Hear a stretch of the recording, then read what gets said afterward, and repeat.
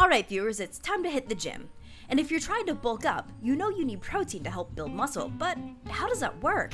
How much protein do you need? How much is too much? Ah, it's all so confusing! First things first, there's 3 different types of muscles: skeletal, cardiac, and smooth. We'll be talking about skeletal muscles. You know, biceps, triceps, quads, and so on. They're the most adaptable tissues in the human body and can be molded through working out or by sitting on the couch. The way you can build muscle is by, well, damaging them. Not real damage like a major tear that will keep you on the sidelines. When you do intense exercise like resistance training, little micro tears occur in your muscles that need to be repaired. But before we talk about repair, we need to talk protein. Proteins are essential because they are made of amino acids, which are responsible for most of the reactions and processes in living cells. Your main source of amino acids is through proteins in your diet. Foods like meat, fish, eggs, and seitan are chock full of amino acids, some more so than others.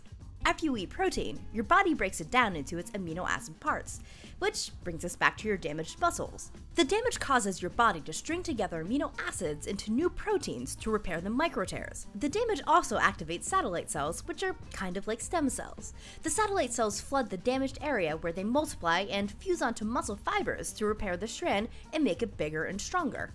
So here's where your swole comes in. Muscle growth only occurs when you have enough amino acids to repair all the micro tears plus some extra left over. The extra amino acids can be used to further muscle growth, bulking you up. But if you don't have enough amino acids, your muscles won't heal, you won't bulk up, and you'll be more prone to injuries and muscle loss. To prevent that, you need to eat enough protein. So how much protein is that, I can hear you asking? Well, it's all relative. Gender, body size, body composition, age, and hormone levels all determine how much protein you need. Someone with a more muscular body that is pumping heavier iron will use more protein than someone who is smaller and just starting to work out. Women don't gain muscle nearly as fast as men because more testosterone equals more muscle.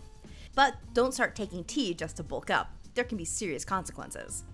It is recommended that you eat 0.8 grams of protein per kilogram of body weight to maintain muscle. For a 175-pound person, that would be 63 grams of protein per day. Not bad. However, some dietitians recommend up to 1.8 grams per kilogram of body weight for athletes. Think Michael Phelps or Cam Newton. At 1.8 grams per kilogram, that 175-pound person would need to consume 143 grams of protein per day. Now that's a lot of protein.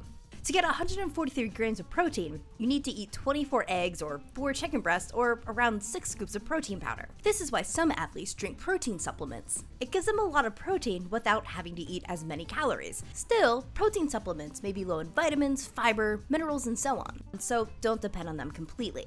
So now, when should you eat protein? One study suggests that for young men, protein's benefits max out at 20 grams after a workout. With that said, everyone's different and there's a lot of conflicting research out there. But you can't just eat a whole bunch of protein and expect to hulk out.